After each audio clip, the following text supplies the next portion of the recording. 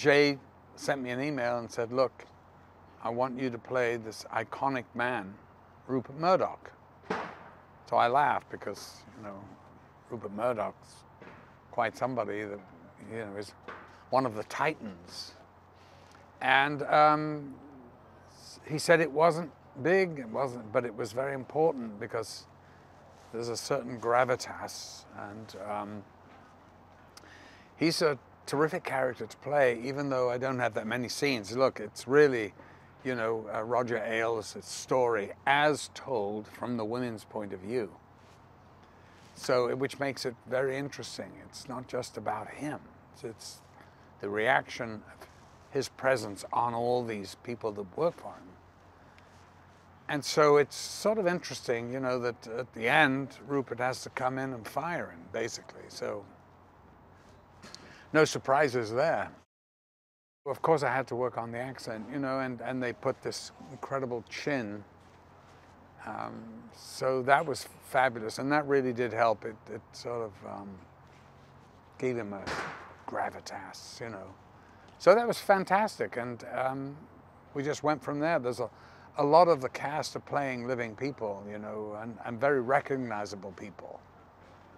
And so it's kind of cool, and I've never really used prosthetics in a big way before. I did years ago in a horror movie called Cat People, but I used a bit then, but I don't usually get cast in these roles. So I'm really happy to do it because it sort of does the acting for you. Where we are is really, I come in at the end of the story when really he's being sued. Roger Ailes is being sued, and it's obvious that he's going to have to go because public opinion is such that they will, with the Me Too movement, they will not stand anymore for this kind of shenanigans. And there's no way you can talk your way out of it this time. So Rupert Murdoch is not a predator in that way. But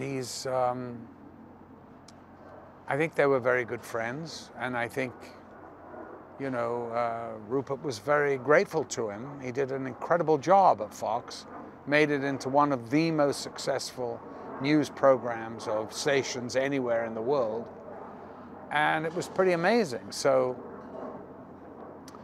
you know, I have to come in basically at the end to fire him and make a settlement and move on. And so that's basically, you know, what I have to do in this piece. It's a well-intentioned movie, but it's not pious. It doesn't speak down to people. It is what it is. And that's Charles's great writing. And also, I think Jay's take on it too, his vision of it.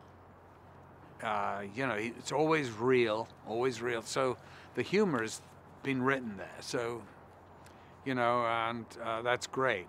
It's very funny in places. He's a brilliant businessman, of course. And he's a businessman, I think, in front of being a friend.